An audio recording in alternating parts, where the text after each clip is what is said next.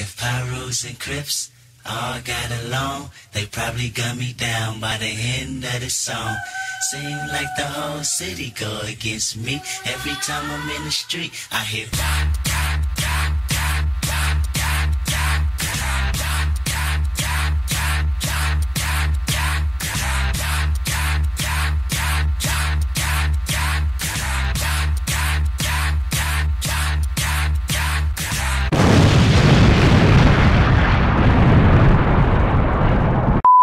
Okay, so I'm not gonna sit here and try and convince you that Shangri-La is the best zombie map of all time like I did with Call of the Dead.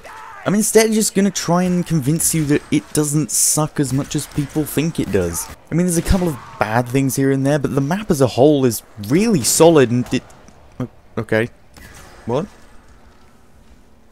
That was bullshit. It's really stupid. Anyway, what I was saying... What was I saying? I don't know, it's something to... What was it about that map not being... You gotta be kidding. What is wrong with me? I thought I was really good at zombies, what the fuck? Okay, map is not as...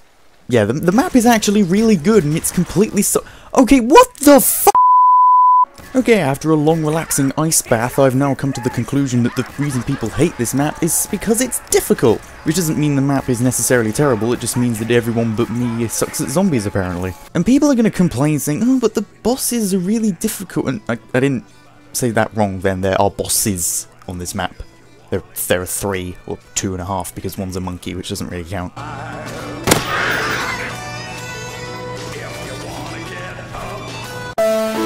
But the main bosses on this map consist of one, which definitely didn't skip leg day, that I like to call Bluesane Bolt.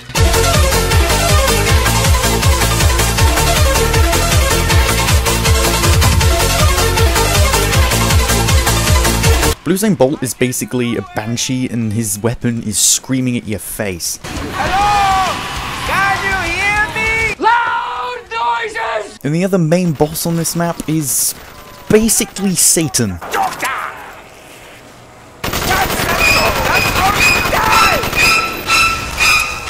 Okay, so basically it's just a zombie on fire that if you get too close to, he jihads your ass. But he kind of reminds me a lot of George Romero in the fact that he just lumbers around extremely slowly and just sort of pops up here and then. Hello. He also takes a lot of bullets like George Romero, which can definitely be a problem unless you have a ray gun. Off of my foot! And the monkeys that I mentioned earlier are kind of a boss because they don't really do a lot to affect you as a player. The monkeys will always show up when you get a droppable perk from the zombies and they will try and steal it from you and take it to the waterfall, at which point you will not be able to use it. Run, bitch! Run! However, if you do pick up the droppable perk before they do, they then come after you and steal 10 points from you.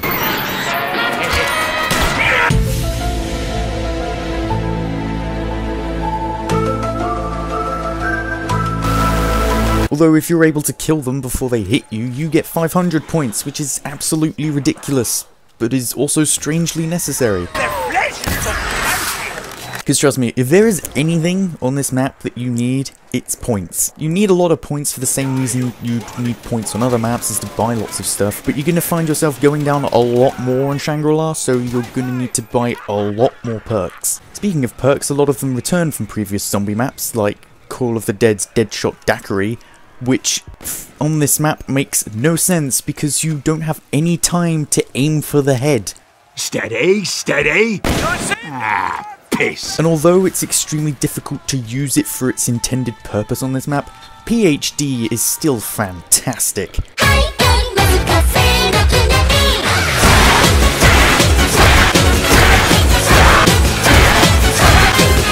The reason PhD is difficult to use is because there's not a lot of places you can actually jump from a height to actually land in a place where zombies can be, and there's also not a lot of room on the map, so you're going to find yourself getting hit a lot.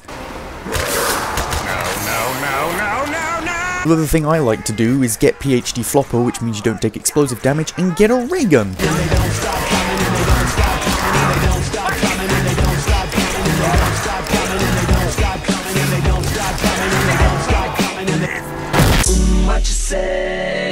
And then the other weapon I tend to go for is the wonder weapon on this map, which everybody hates simply because it is on Shangri-La. You could put this wonder weapon on any other map and it would be the best gun ever. And people hate it so much that they even forget its name. I mean, it's only called the 3179 JGB215. I mean, how can you forget that? And what the 3179 JGB215 basically does is it allows you to shrink zombies down to about shin height, which not only makes them insta-kill to basically anything. No, I'm a real doctor. You see what I did there? With the joking. But the creators of this gun also thought, I know, let's make the zombies kickable. And because it dishes out basically insta-death to anything you shoot at, it literally makes everything seem a lot smaller.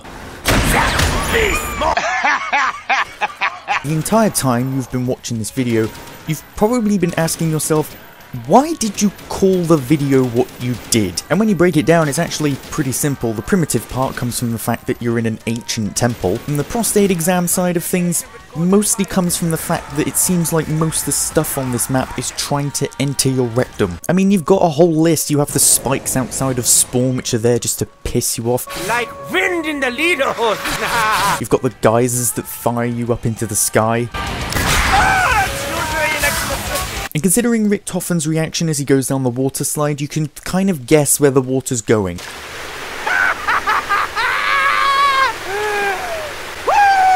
Even though the water slide on this map is kind of pointless, there are a lot of things on this map which a lot of people forget about, and I certainly forgot about when I decided to make this video. The monkey bombs make their triumphant return after being absent from the previous 2 zombie maps, and the way I like to use them on Shangri-La is to put them in such a position that it makes the zombies look like that they're actually afraid of it. There is also part of the map that is called the Mud Temple, or as most people call it, that place that you never go. The first thing that happens when you enter this area is you step on a panel, and then as you run forward, walls will start to close around you, which will then create a random path which will take you to one of 3 areas, either in front of you, There can be no fun. to the side of you, or even back the way you came. Goes up, it goes down. I must control myself. You're probably thinking, well, what if I don't stand on this panel? Well, good luck running through the mud instead.